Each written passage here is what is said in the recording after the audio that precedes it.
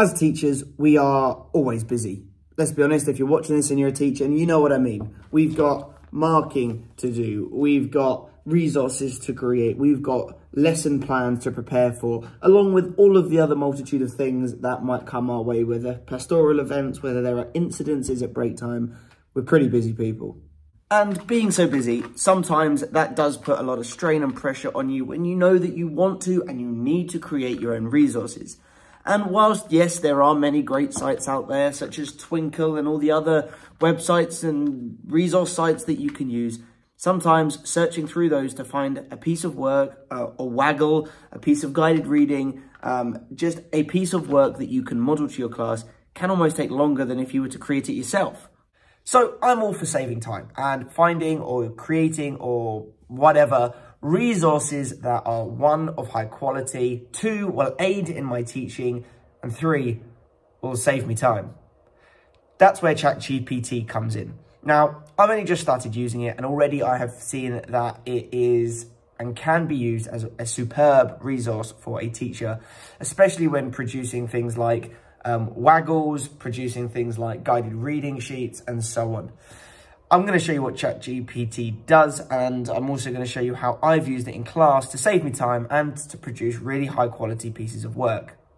Let's get into it. Now, I have been made aware that there are a couple of different websites that have this AI system in place, and I was in communication with another member of staff earlier in the week, and they did tell me about this specific teaching chatbot, chat AI system.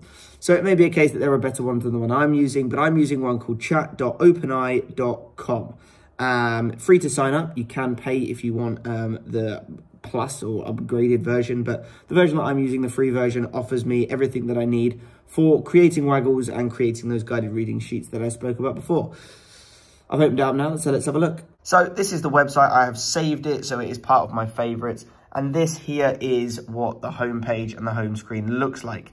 Now, all of my saved searches are down here, so you can see some of the things I've searched for linked with our topic of ancient Greece.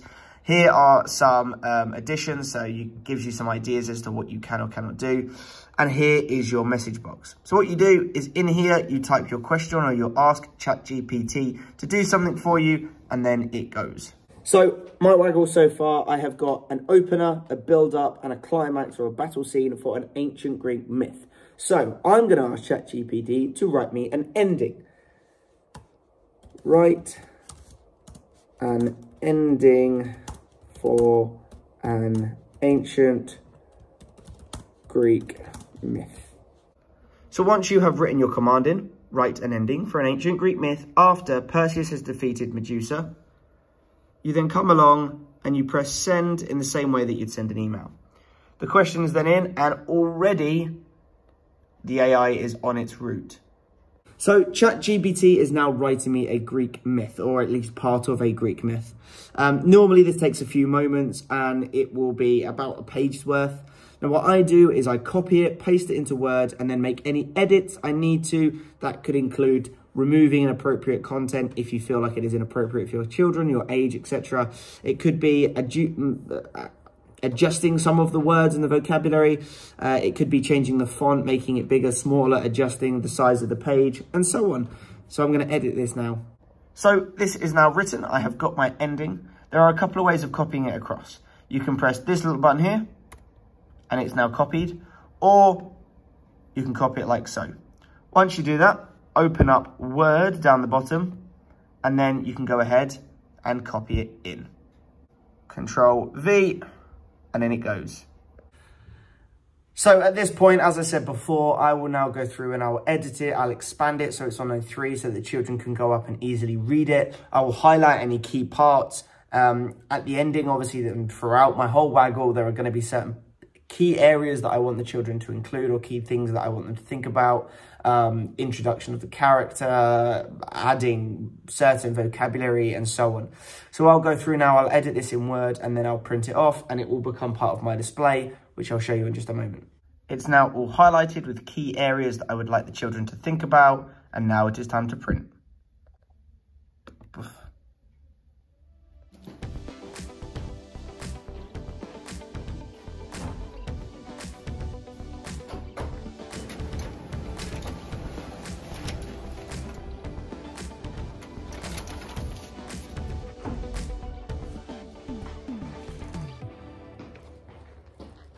So I have now printed it off with all the highlighted areas, and to give you an idea as to what my working area is going to look like. So I've used ChatGPT to create an opening, a build-up, and a climax.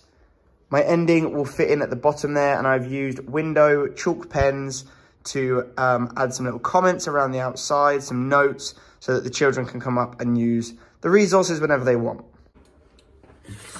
So I've essentially told my children that that waggle on the board is my own myth. Obviously, I'm talking about Perseus defeating the Medusa, which is already a Greek myth, and it's one that is well modelled.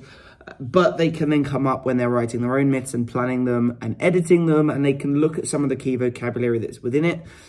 They can use it as a model text, and it's just a really good way of them helping and supporting themselves and when they're writing their own work, basically. And ChatGPT has made that so much easier. You can see that within a few moments, I have created a ending, which if I'd have written it myself, it would have taken me considerably more time. I'd have ended up having to edit several times, and I probably wouldn't have written so coherently as the AI has.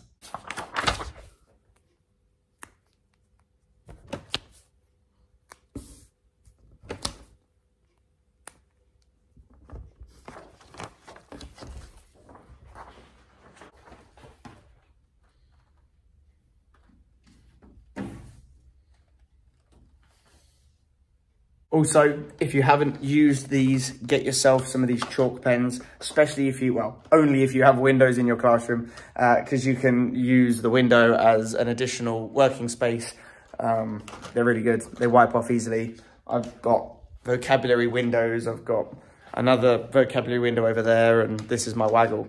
Just saves space on the working wall, and yeah, they're really useful.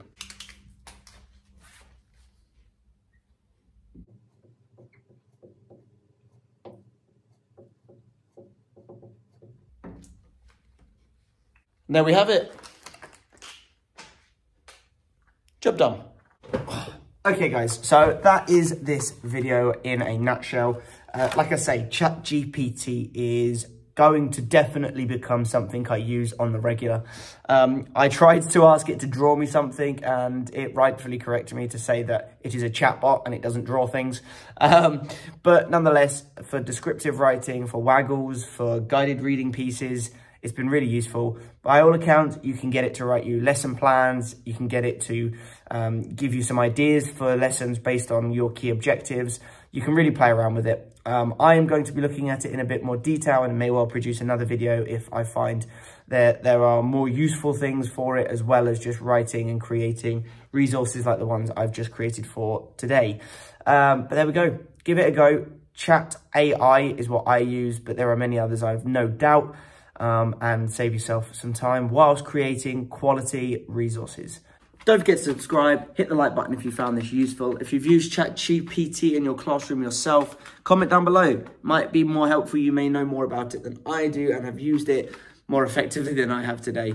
But yeah, don't forget to subscribe, like, comment, all those great things, and I'll see you in the next one.